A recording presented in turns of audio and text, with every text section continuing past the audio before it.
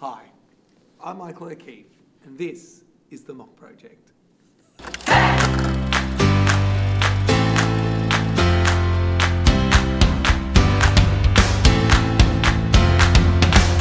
Welcome back to another episode of the MOK Project, and thank you to everyone that has liked and subscribed and has kept following me this term. It's been very busy. My apologies, I haven't been able to get a video out each week. But hopefully I have some great content for you today and over the next couple of months as we get towards the end of the year. Look, it's been an extremely busy term and I've got lots and lots of events to show you. So let's start having a look.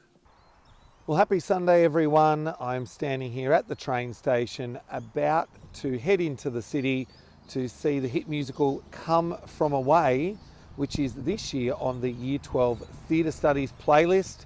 So meeting the students for an early dinner, and then we're heading to the Comedy Theatre for a 6 o'clock start.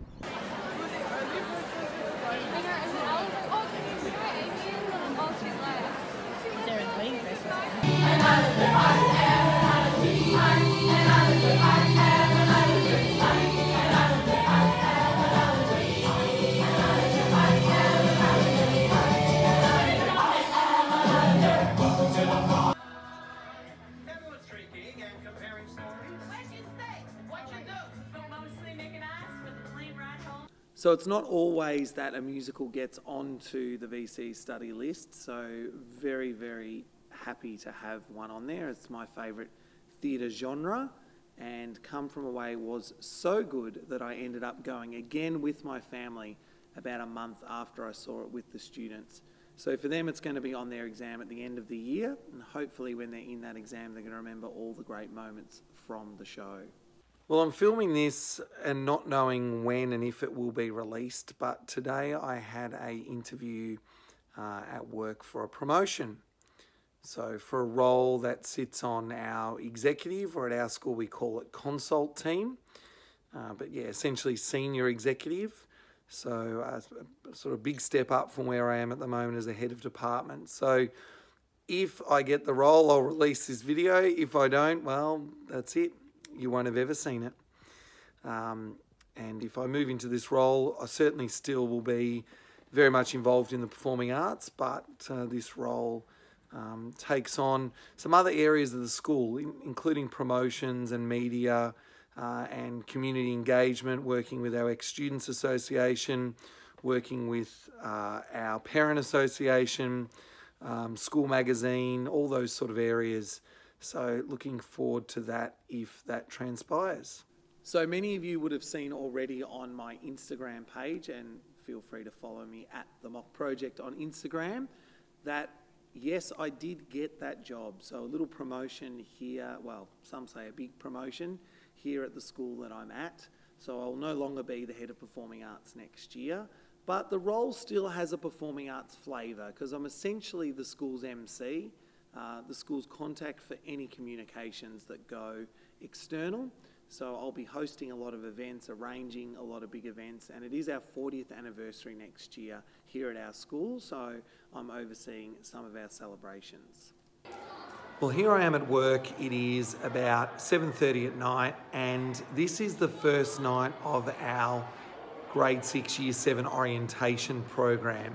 We have the students here in rooms working with some of our Year 11 and 12 leaders, while the parents are in the hall having conversations with the principal and the deputy principals, really about what it is to come to our school, sort of what our ethos and values are. So that was a great orientation evening for those students, and they'll be back at school again in term 4 doing some more orientation, getting a tour of the school, being into some more classrooms. But what a great welcome for them, a really great initiative that started a few years ago at our school, and hopefully the transition is much smoother for those students.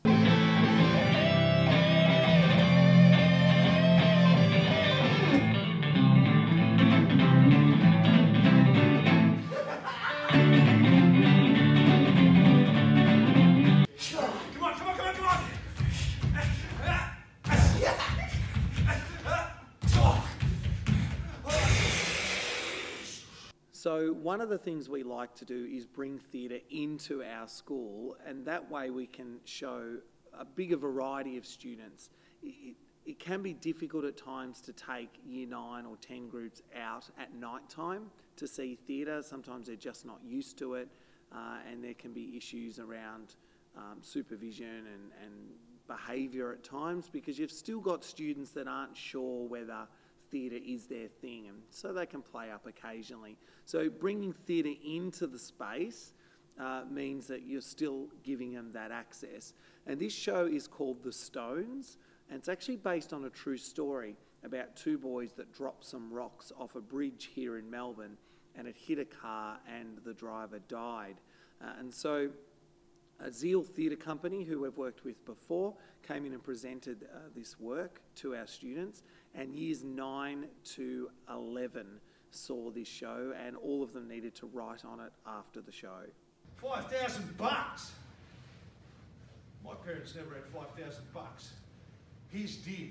They paid. So we had a great professional development day with a guy called Glenn Gehring, who looked at the Hopeful High School. And he really challenged us to think about what is something that we could do next year that's within our budget, within our resources, that could make our school more hopeful. And all the faculties did this, and it was really, really great. An opportunity to think big picture. And our faculty came up with some amazing ideas around how we can make the experiences for our students in performing arts all the better. And it's real warm down there. And, you know, life is a lot more languid and relaxed. And so my way of speaking just reflects my lifestyle. And everything takes a little bit longer.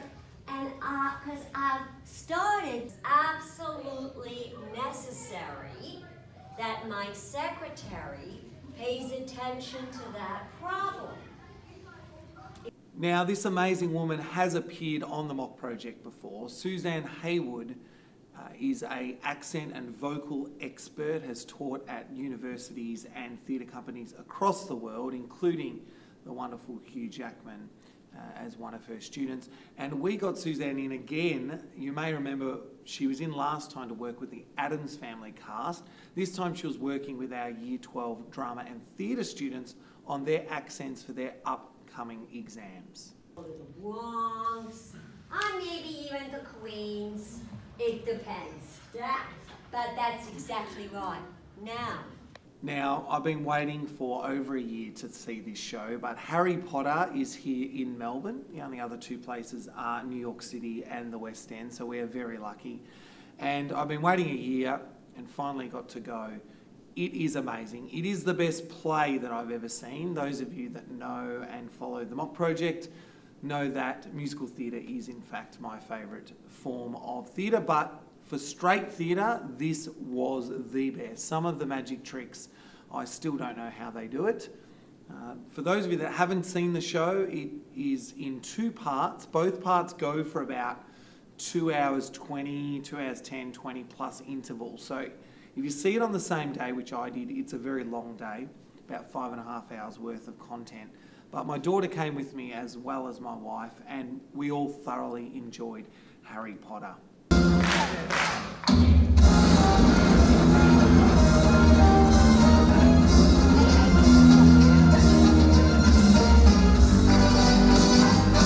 Believe it or not, it has been about 10 weeks since the Addams Family graced the stage. So what we did last week is held a reunion, invited all the cast, crew, orchestra back for a night where we enjoyed some pizza together, played some games, and in fact watched the show back from start to finish that we filmed on the nights. We also revealed next year's musical, which I'm so proud to announce that we are doing Mary Poppins for our 2020 school musical. And what's really exciting with that is it's the school's 40th anniversary, so such a great show to do in a celebratory year. On the northeast tip of North America, on an island called Newfoundland, there's an airport. It used to be one of the biggest airports in the world. And next to it is a town called Gander. Welcome to the rock if you come from away. Hey! I understand about half of what we said. Hey! Man's an island, but an island makes a man. Especially when one comes from one like Newfoundland. Welcome to the Rock. And to finish off the term this week, we had our annual music concert. A huge concert, 2.5 hours of solos, choirs, bands, rock bands, our big orchestra, our symphonic band. A really great night, showcasing all the talent at our school, so it was very exciting to be involved with that. I helped out with some of the lighting and projections for the night, and also just been an assistant to our Director of Music, Nick. But really a great night, and a little sad too, because our Year 12's music students, for them, it was their final performance. So a great night, and look forward to the next concert, which will be next year. So there you have it, 5 weeks of school crammed into one mock project, and that is pretty much it for Term 3. Next week we have our VCE showcase, where all our VCE students will perform their exam task in front of some assessors for feedback, and we have an end of term assembly, which I'll be involved with. I'm going to put some of that stuff in the next episode of the mock project. If you haven't subscribed or liked any of the videos yet, that would be great if you could. Thank you to everyone for their support. Until next time, this has been the mock project.